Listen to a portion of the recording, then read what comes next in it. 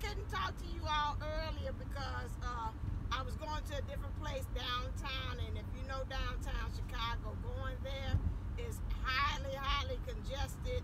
I usually go there for a workshop. This time, like once a month, I go for a workshop, and it was extremely too congested. I had to use my mind. I went underneath the Wacker Drive and had almost like a full-blown panic attack.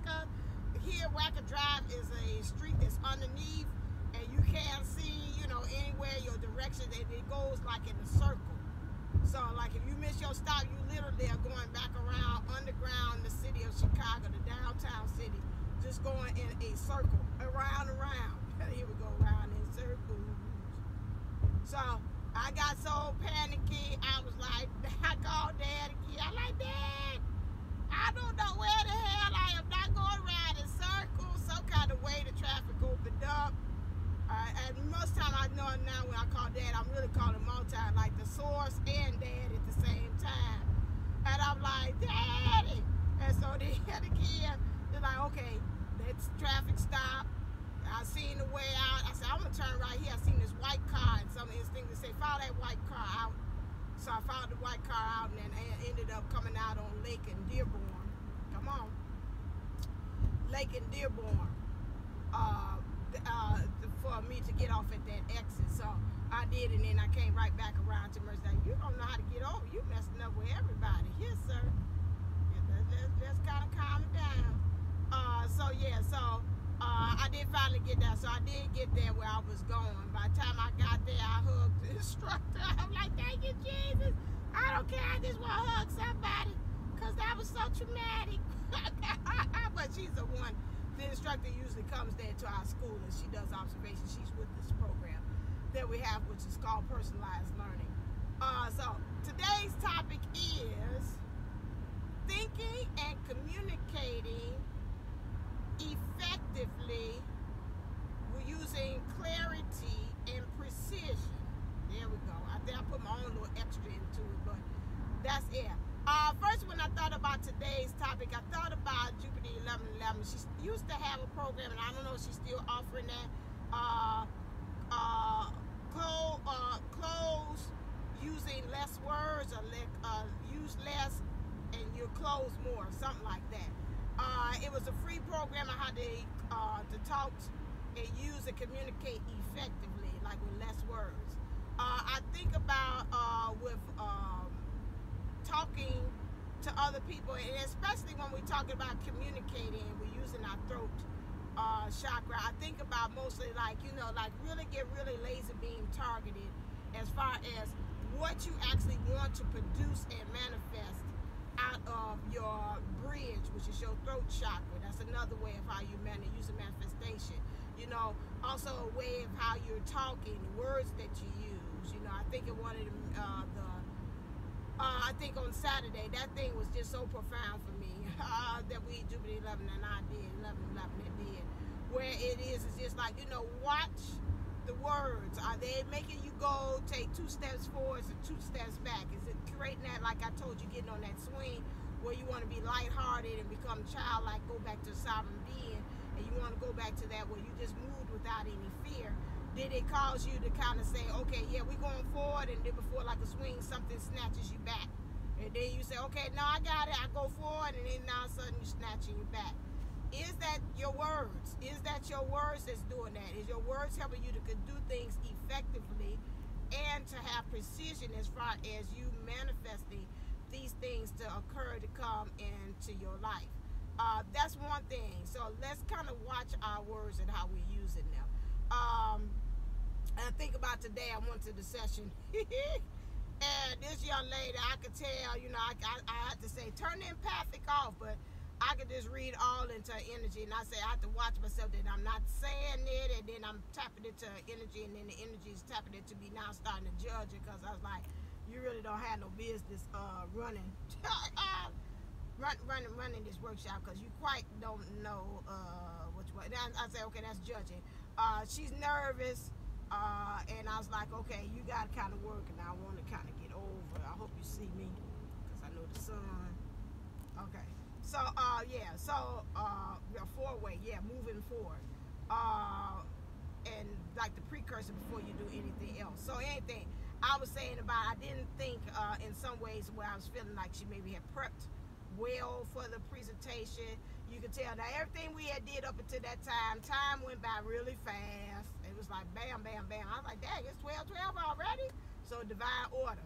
As soon as we got into her workshop, things started dragging. I was like, So she's trying to tell us about how we could go about in the workshop, how you do prompts and how the way you state and use words don't help to prompt the student to know exactly what you're asking them to actually do. It's like they're like, what? Huh? I'm confused. Spirit told me don't do nothing early. It really said just hold off and wait, because you're going to find some nuggets within this workshop that you can actually use to go along with what you're going to talk about today. And I was like, okay, cool, word. And I just wait. We ain't got to rush this. They'll get it when they get it.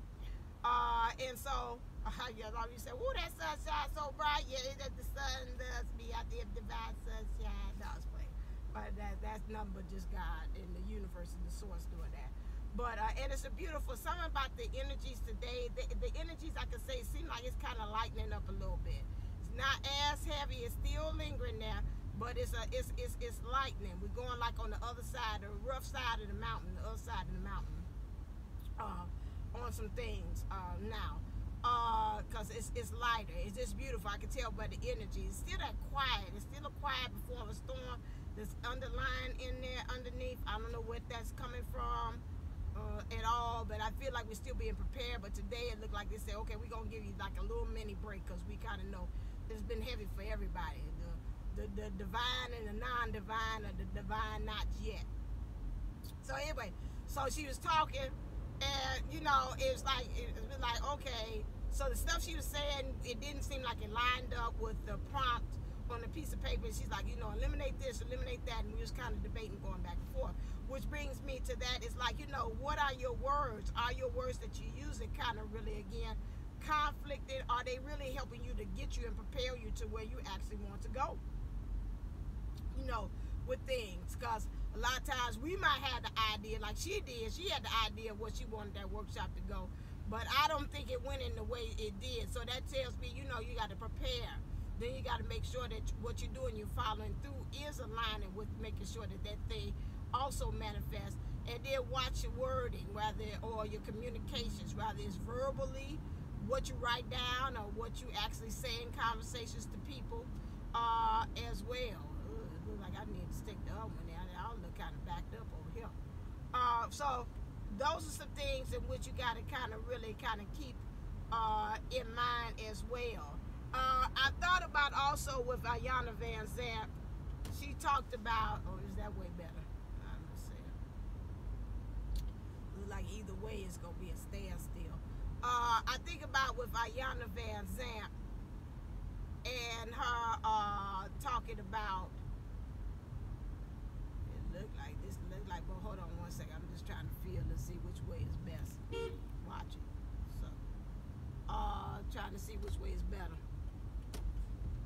I'm sorry. Did I say that? I sorry. Sorry. That's people. I was like, watch, because he did come kind of close. But anyway, sound like Aunt Esther. But my thing is like when you're talking and you're communicating with the divine masculine. Another way when we talk about communicating clearly with clarity and precision, we have to watch also our wording. I told you about it as far as when we're communicating and our thinking, and then also that we have a tendency to sometimes we speak, I call it fluent karmic, which means through our words and actions, we bring on more lessons or more hard lessons, like that hard teacher to say, okay, either it caused that separation occurred, or you got the 8 of Cups still, or you got to find yourself, saying, okay, now I got to give you a piece of my mind, but you got to find a way to give the piece of your mind in a nice way. Just like what I had said earlier, I said what it was, but you got to speak your truth, but speak your truth that at the same time you are not trying to put someone down or put the DM down in the process, or you got to sit there and really, as like Jupiter 1111 say, really sit there and shift out this stuff. Does it need to be said? Does it something that, could it wait? Could it be something that's like, okay, is it going to be for the betterment of us to grow more closer, or for us to connect better? Or is it something that we should actually be saying, you know what, that it don't seem like that's really worth me bringing up actually that subject right now at this moment. I just like doing this, but I'm gonna have to. Yeah. See, for that one. Ooh, yeah, there's a big old thing behind me. Yeah, I have to move out the way. So.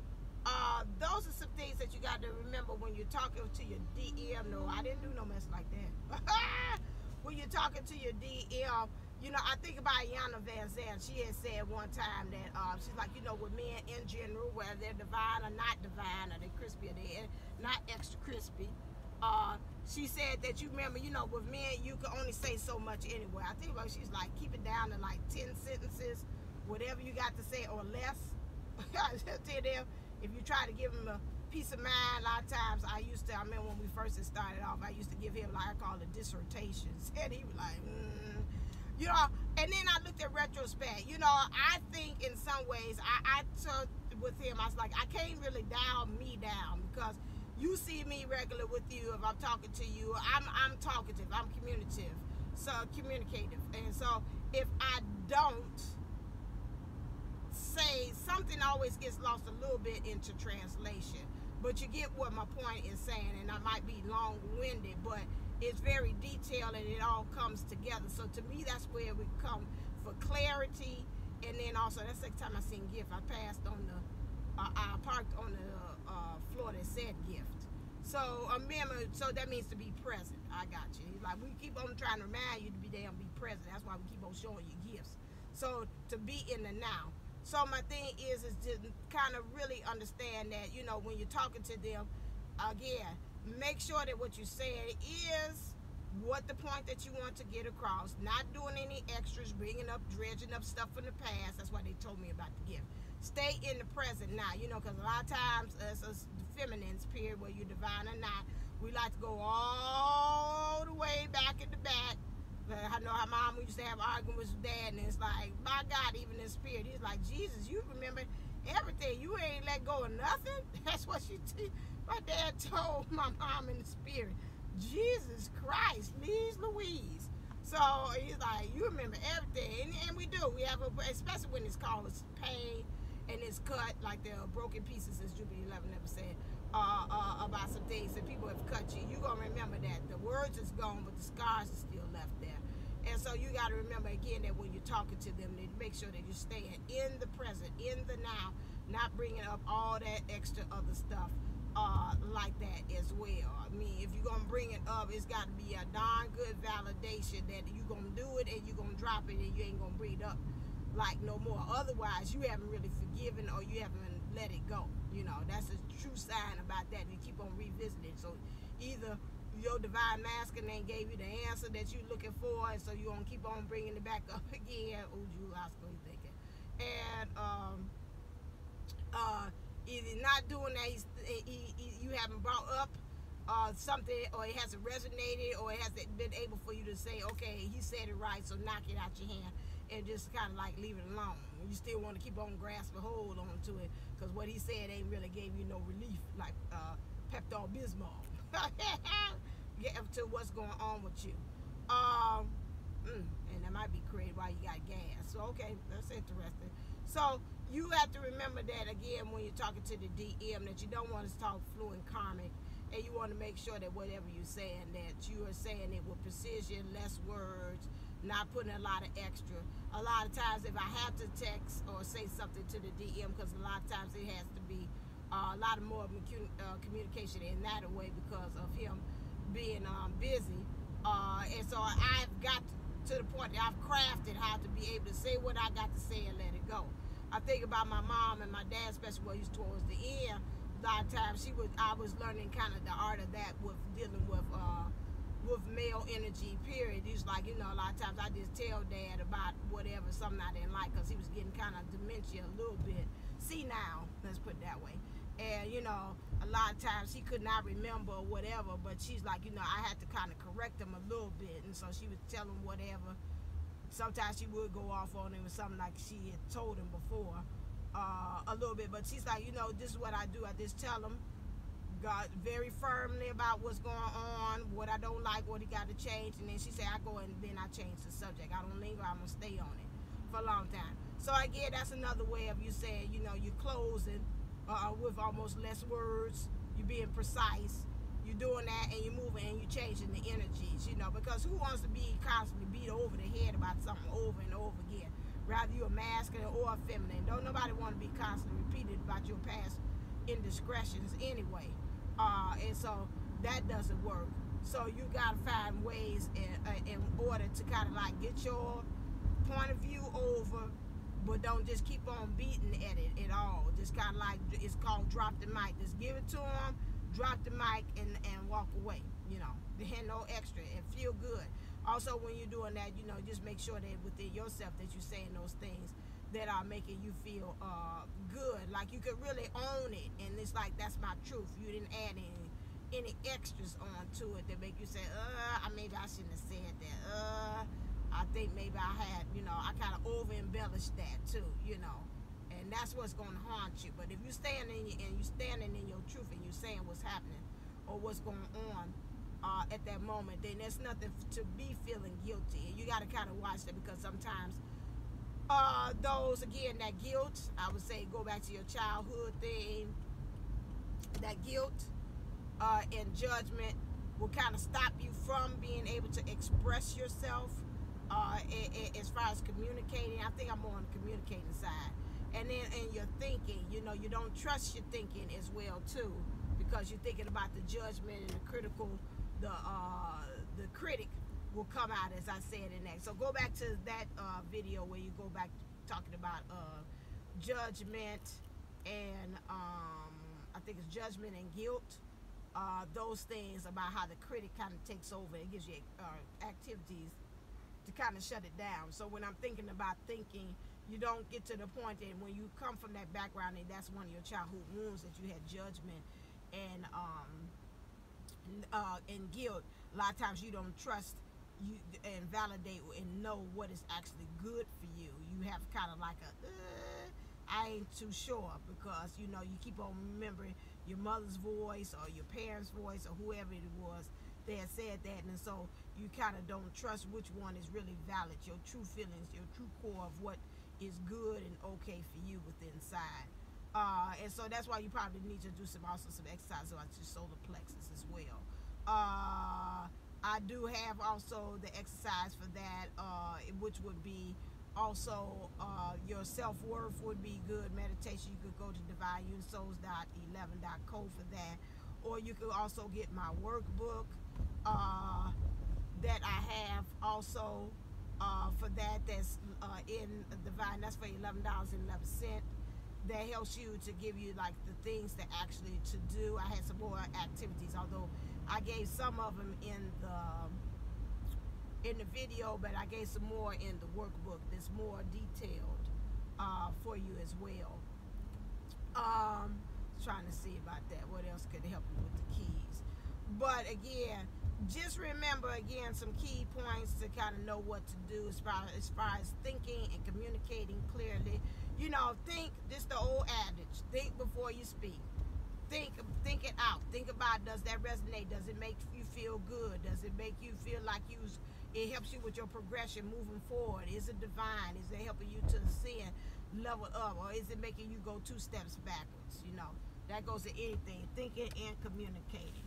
You know, is it also saying what I want to say? You know, and what I want to portray onto this person when I'm communicating to someone. You know, that's one thing. Learn how to use, again, less words in what you're doing. You know, don't take all that extra. Are you revisiting the past when you're talking to the DM? Are you seeming like you have forgiven? Are you speaking fluent karmic when you're also talking to your DM or anything else? Is this bringing like death and life is in the power of the tongue? Is it adding on to creating death and is killing somebody else's, you know, motivation or inspiration to do things by you simply by the words and the things that you're also speaking as well. That's something that you got to kind of keep in mind too when you're communicating and being precise. Those are some of the keys that I do. I know most of the time, sometimes before I even make a decision, I tell a person, you know, give me about 24 hours. Sometimes you don't have time to think, especially when you talk about thinking about something, you know, give 24 hours. Sometimes even when the DM calls me or texts me, sometimes I take my time in responding because I want to make sure it settles right with me, make sure that I'm saying what or portraying what I want to say as well to him. And I don't want to just pop off, especially when it makes me angry or something. I'm upset about something like that.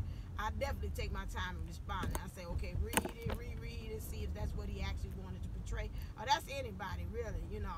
And and it helps me, you know, kind of count to 10, kind of slow down, kind of take in and digest what they're actually saying, and you know, like that. Or even ask them, you know, can you go on ahead and just kind of repeat what you're saying, because I want to make sure we on the same page. I did that one time with the DM too. I said, okay, I want to make sure I'm hearing what you are actually saying. Ooh, got a part way back here. Ooh, Jesus Christ.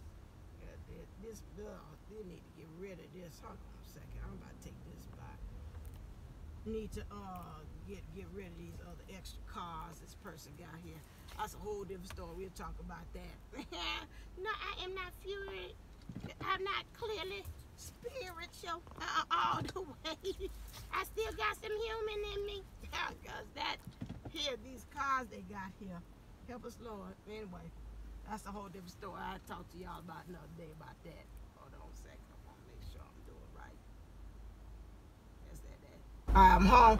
I'm picking up my mom. I call her my recycled teenager at the house here and stuff. So I'm the opposite. You have drove me home. So until next time, that is it. Practice your thinking with clarity and precision in thinking and communicating this week. So as always, in party, stay uplifted, stay motivated, stay ascending. Namaste, namago. Love ya.